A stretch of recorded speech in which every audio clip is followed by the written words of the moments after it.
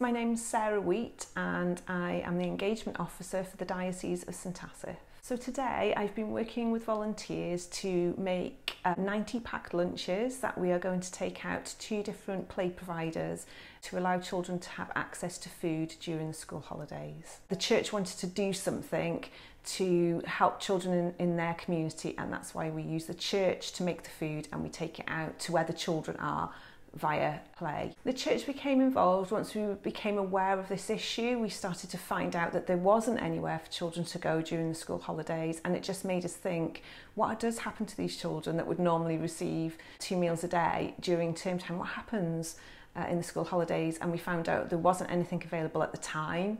Hi, my name's Holly and I'm volunteering with the Holiday Hunger Scheme. I've been making sandwiches, cutting and buttering bread.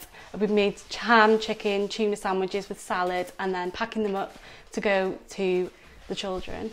As a teacher, I think I know the impact that it can have on children if they haven't got enough food inside them, if they're hungry, they can't concentrate. It's not fair, and I think I'm very passionate about children and them getting the best opportunities, so I think it's great.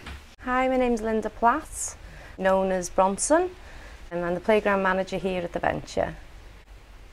Our aims are to integrate children, the social aspect of coming to the Adventure Playground and just sort of getting to know your neighbour, making friends. We believe it's quite important for their well-being, and because it's all centred around play, it just enlightens a sense of creativity with young people, building dens, doing some art and crafts, performing, and also the physical side, which is very important for children nowadays. We're living in difficult times right now. Without those food donations, children would be hungry, because we can clearly see there's a need for that. There's a positive impact that comes when we are feeding the children during the holidays. I'm Leon Williams, I'm a play worker here at the Venture.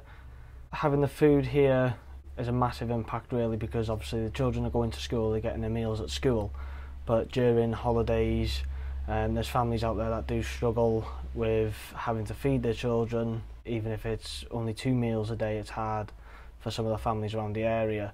So having the food here is a massive thing for children that come down, because they know if they're going to come here they are going to be fed. My name's Rhiannon Jones. I'm a play worker and lead youth worker here at the Venture. So typically we work with children from 5 to 16, but can be up to 24 with Youth Club, but we also work really well with the community. I know if the Venture wasn't here, a lot of families and young people would be struggling. When we first started this project, it was really about building relationships, because the play providers weren't particularly aware of the church and our wanting to work with them.